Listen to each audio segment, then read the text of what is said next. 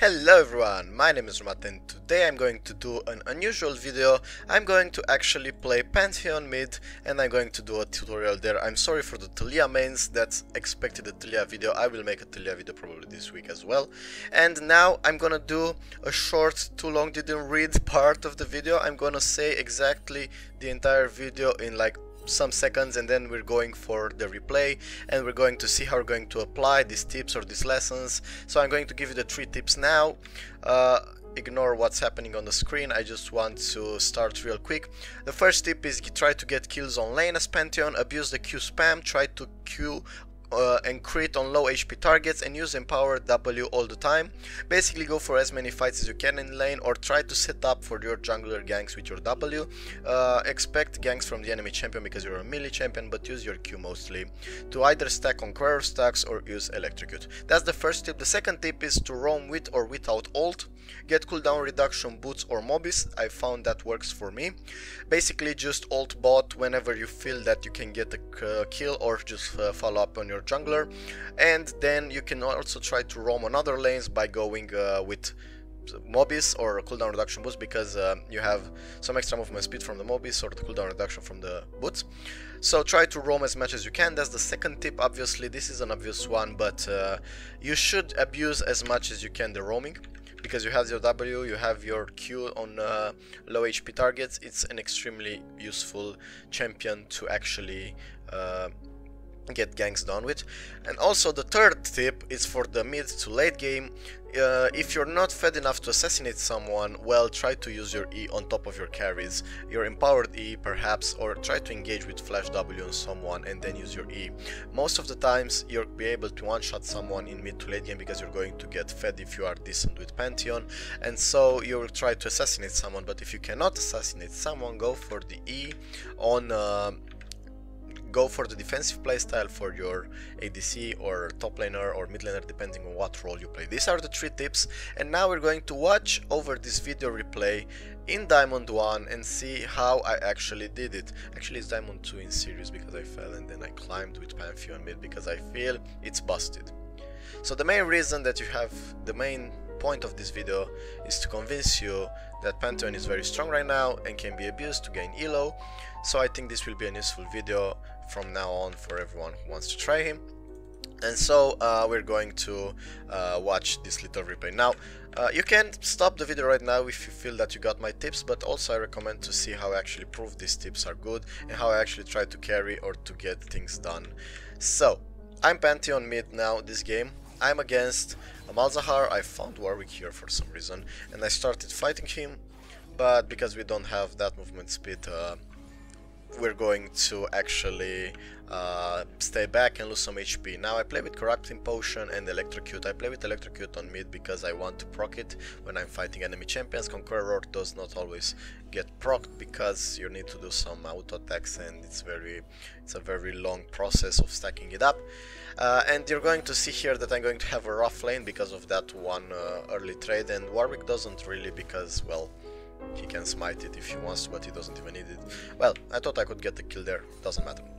Now max Q, then continue with W or E based on preference. I usually get W because E I feel is just a shield tool, just use it for cooldown. And these are not important moments, so I'm gonna go fast over them. I'm just farming, try to get those Qs, try not to get too poked. Now here you always need to ping your jungler no matter against what champion you play, because if you use W, as you can see here, you can actually remove flashes very easily. And this time I removed his flash and next time I will kill him. It's going to take a while, but you're going to see that next time I'm fighting this Malzahar in 2-3 levels or so, I'm going to kill him because I abused the fact that he does not have flash.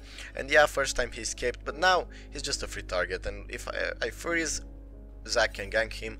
With Pantheon mid, you can set up ganks so easily just by pressing W, so remember that. Now, the first part of the tip is fight the enemy on mid lane. If you cannot kill him, try to farm as good as you can till you're level 6 or till you can do a roam or till you can gank the enemy jungler. That's possible too.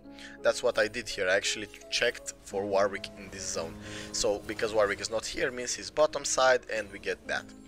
I'm going to go fast, so if you don't really have time to understand me, either put me on slower versions of me in the YouTube section down below where you can adjust the speed, or I don't know, rewatch these sections if you feel like it's necessary. Now, following the 3 tips, we start to try to kill the enemy mid laner, but he's good because he has wards and he plays defensively, so we're not going to get a kill on that. But it's not a problem because we can scale, we can go bot at level 6, we can abuse as much as we can, and we can fight him.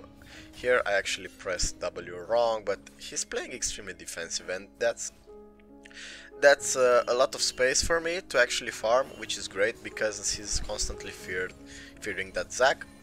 And now my Zac is going to gank bot lane, and we're going to win that, and then we're going to follow with more ganks on bot. Whenever your jungler ganks bot, remember there is a chance that they do not have flash after that, as you can see in this context. First time I'm level 6, I will be able to actually go there and get kills, but I will not do that. We also got a kill on Warwick. I will not roam instantly because I will not have mana, and I think Mordekaiser will teleport first on the roam, so that's the second tip, and we're gonna get there soon. You're going to see now how I recall or farm. It's things that aren't that relevant, just try to keep on farm. Malzahar used teleport there, and now I'm level 6. This is a teleport from Mordekaiser. Malzahar used teleport mid, so he's coming slightly bot. This is the second tip. Roam often and roam a lot. Here I have ult and I can go here, but you will see soon that when Mordekaiser returns to lane, I go to gank his lane too. Because he comes here and he'll have no flash probably.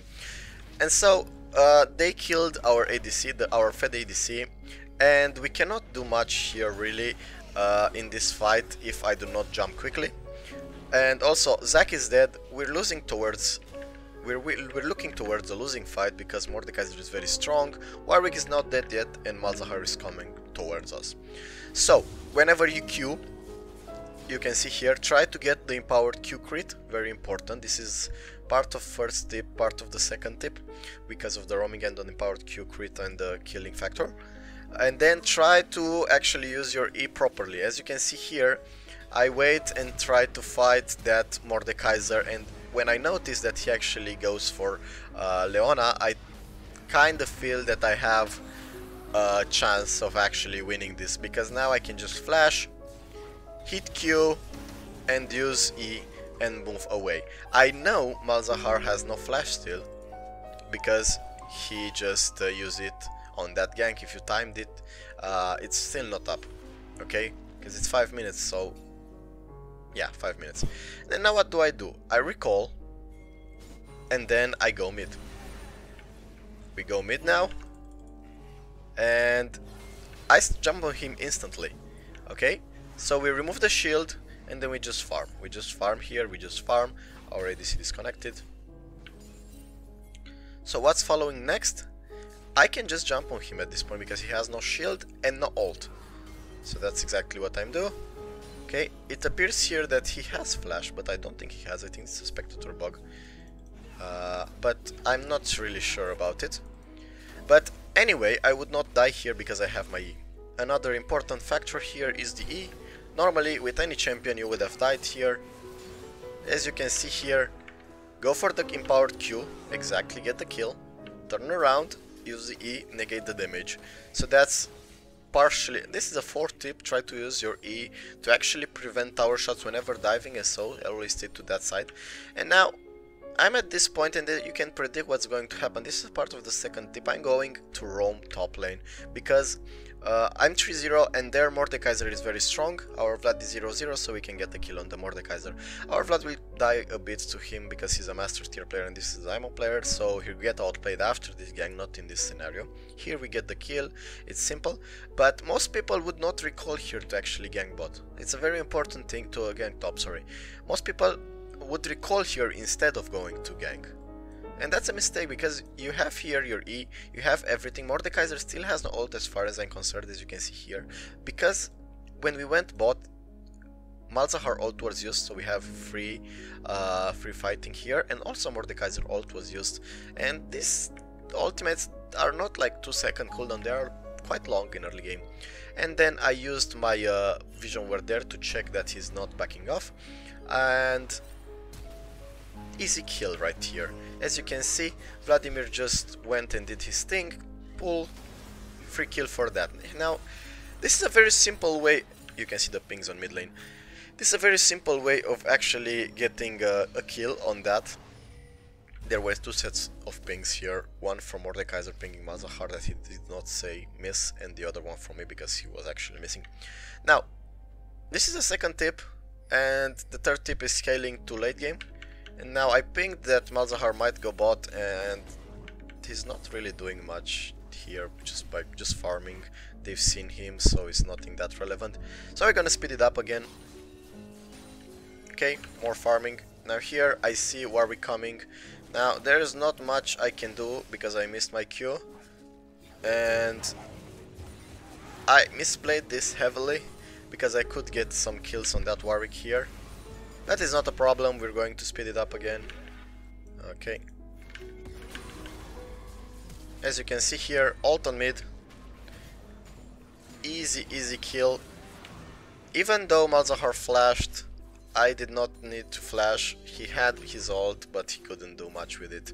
It's very easy to set up ganks. You can see another kill there with Dawn. It's easy and beautiful to get kills with Pantheon. I'm 4-1. I will die a bit more this game, but it's already over. We've already won this game. We're just rotating towards objectives. Our ADC is extremely fed. Their ADC just is tilted. Their mid laner is very tilted as well, as you can see in kill participation and farm. And now we're looking up towards processing that objective. I've just put there instantly that herald, and we're jumping here, but I did a fail, and you should be careful towards that thing. I want to talk a little about it, call it a fifth tip. Okay, so what's happening here? Free kill on this Xayah, okay? She has no time to actually use ult. As you can see here, I don't know why she didn't use it. Actually, she should have used it here. She had it. But the mistake is that I used my E in the reversed order. If I used it in this way, I would have survived this without the problem, and we would have lived probably with getting this tower easily, but now we had a longer, you know, stay in the matter. Every time you back off under a tower, every time you dive, try to position your E as such that you are towards the enemy tower. So that's a very important thing that you must remember as well. Besides spamming small Qs, besides using Empower W early on to get the stacks on the Qs, or besides using Empower D whenever necessary. Okay, so I'm not gonna bother you much with all the rest of the game details, but this is how I proved the first 2 points. I actually fought a bit more the Kaiser there, and I got outplayed, but it's irrelevant because we actually won the next fights and we actually did pretty fine. There were more fights around. I usually go for Humus or Draktar and try to stack those surprise kills. I usually go for Draktar when I want to have the map cleared. As you can see here, I have the vision ward here, and I also have the Draktar passive. I actually have no problem in getting the kill on this Malzahar. The game goes faster and faster, and we already won because, well, Malzahar actually left, as you can see here. There were numerous fights in this game, but they are not that important for you as the tips, the main tips are. Games are various, so while examples are good, the tips are the most important. So focus on those 3 key things. We're gonna remember them again. The first one, fight on the lane as much as you can, especially early on because you're strong. Try to get some kills with W and your jungler. Focus on that. Focus on your jungler following your W, and try to get empowered Qs on the enemy champion. Stack Conqueror if you play with Conqueror, just proc Electrocute if you play with Electrocute every time. And use your E whenever you feel the enemy champion burst is coming. For example, in this case it's Malzahar ult or Malzahar Q, and even, well, E, but so focus on that. Also in this matchup I could Q the small voidlings, another important thing. Also, that's the first thing, get kills with Q, focus on those 10%, 50% HP Qs that I did on bot lane there, and focus mostly on trying to fight. whenever you feel that the enemy jungler is not close to you, or even when the enemy jungler is close to you, try to gank the enemy jungler if you put a nice ward and seen him. Do your Qs on him, empowered Qs mostly, then E's, and try to actually surprise them. And even if their jungler ganks you on lane here, let's say, you could actually jump instantly on the jungler and kill him before the enemy mid laner has time to actually kill you. So you can get the kill on both, on either the mid laner or the jungler, or even on both in some cases. The second tip, roam as much as you can with W and ults. Roam I count even on junglers, on their jungler. Most junglers you can kill, such as Evelynn, Kha'Zix, you can kill those people early, you can destroy them, especially with Ignite. And the third tip is in late game, try to transition towards the assassin slash word clearer slash flanker slash E bot that defends your carry. So even if your Draktar's post no word, you can try to flank, or you can try to position as such to use a flash W on someone, or you can try to use your E if you're behind and defend a target from your team, or use it to defend from general ults like Ezreal ult and so on. You can actually reduce or get no damage by them, but your other champions will. But if you talk about Ezreal Qs, you're gonna block them for your team. If you talk about, I don't know, other spells that get blocked, it's not a Yasuo wall, but it's quite stronger in some cases, quite stronger, because Yasuo wall can be missed. This is a channel and it's quite obvious how to use it. So this is the general guide. I hope you enjoyed it, the tips. Please abuse them as much as you can right now and further on, because until Pantheon gets nerfed, he's going to be strong, and I think on OPGG is his first and S tier on everything. So yeah, it's not that complicated to play him. And as you can see in my games, if you look in my history, you can actually see that I kinda play him right now, because I believe he's a Taliyah on steroids, that's AD and also an assassin. So roaming potential and assassin, it's extremely versatile in everything. You get also the Zed or Katarina, and also the roaming power of Taliyah and Aurelion Sol or Twisted Fate. So you get even the CC of Twisted Fate. You get more champions combined into one by how strong he is right now. So this is the tutorial right now. I hope you enjoyed it, and I hope it was useful for you. And if you want me to make this kind of videos, well, more or different champions, please tell me and leave me a message. I'm going to also make this week probably a Taliyah tutorial, and I really hope you enjoyed this. I really hope you have a nice week, day or night. I'm Drewmatth, and see you next time, guys. Goodbye.